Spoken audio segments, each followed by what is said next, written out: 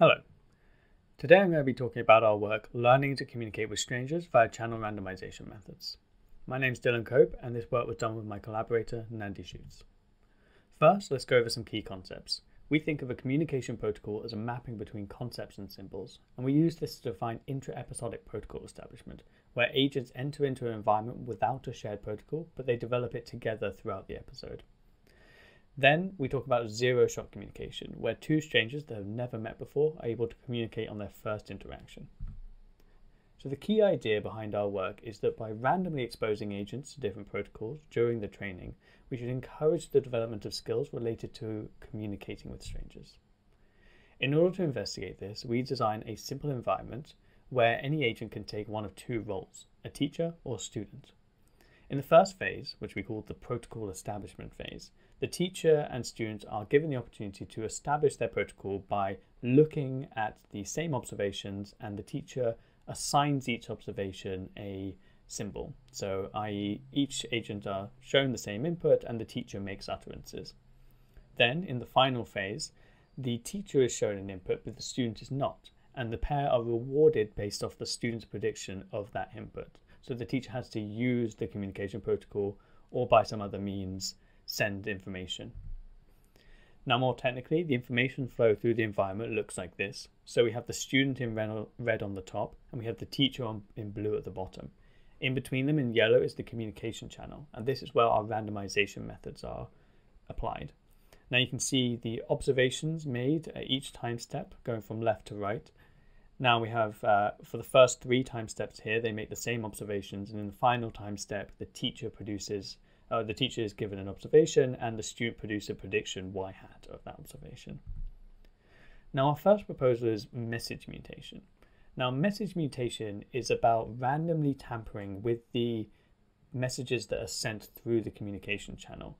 So with mutation probability PM, we will change it to something else. And now it's key that we change it to something that hasn't been uttered in the past. And this is because we don't want to tamper with the teacher's ability to create a coherent protocol.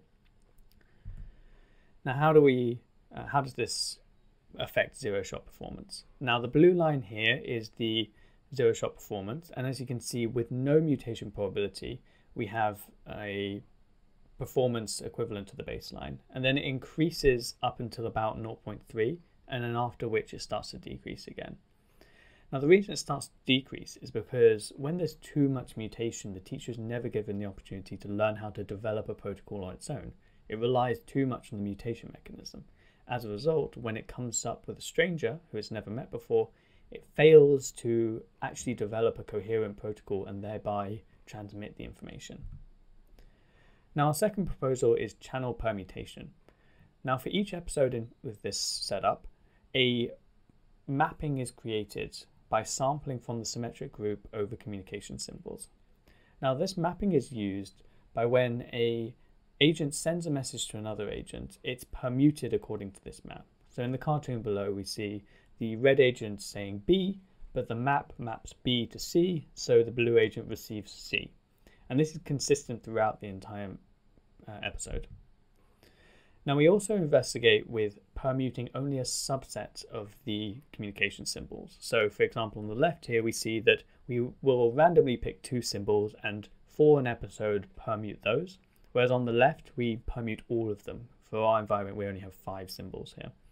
And we see that the blue line again increases monotonically towards the more strongly applying the channel permutation. However, it does come with a cost, and that is longer training times. We find that both proposals dramatically improve the zero-shot coordination. However, message mutation requires more assumptions, and we didn't talk about that here, but it's in the paper. And furthermore, it's more sensitive to the calibration of PM. Channel permutation doesn't require any assumptions. However, it is harder to train, as I said.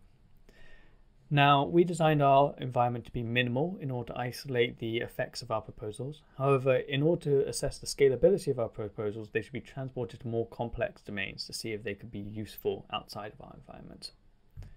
And with that, thank you for watching.